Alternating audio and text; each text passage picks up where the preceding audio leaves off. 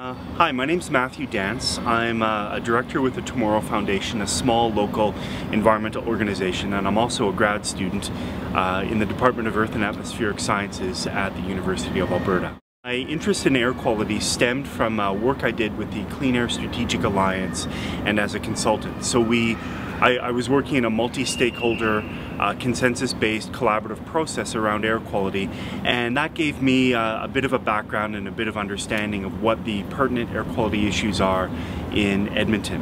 My paper is called The State of Edmonton's Air Quality. I think the city of Edmonton right now, we're in a very interesting and dynamic time. Currently the air in Edmonton is rated as being good over 90% of the time, and when it's not good, it's often the result of climatic variabilities like temperature inversions or forest fires. So when a forest fire is burning, we'll get more particulate matter in the air, we'll get more smog and haze in the air as a result of that natural event. What we need to do in terms of managing Edmonton's air quality is start planning for the future. I think we're at the threshold of having issues with particulate matter and ozone from anthropogenic sources that we need to start considering how we move through the city and how the city is formed to allow folks to walk or drive or take transit or LRT in response to the potential impacts of too many vehicles on the road into the future. Along the lines of things that we can do within Edmonton, I think the City of Edmonton is taking some very important steps forward by integrating the Transportation Master Plan, the way we move, with the Municipal Development Plan, the way we grow, in an acknowledgement that the urban form influences how people move through a city. So for instance, the City of Edmonton is developing an anti-idling policy that is a policy, if implemented properly, can dramatically reduce idling and the emissions associated with idling within the city.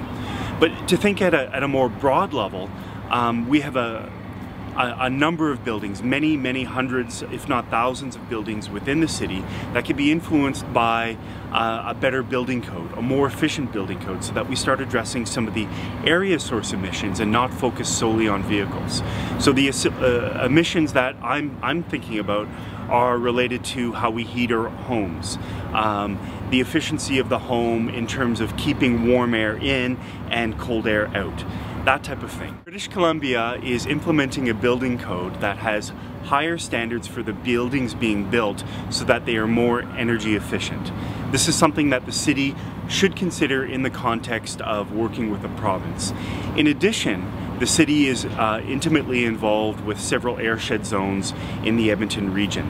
Those airshed zones are vitally important for involving many different stakeholders, including community members, in determining outcomes and policy to support air quality outcomes. The city should maintain their involvement, if not increase their involvement with those airshed zones in terms of interfacing and interacting with the key stakeholders in the city and around the city in the greater Edmonton region who do influence air quality.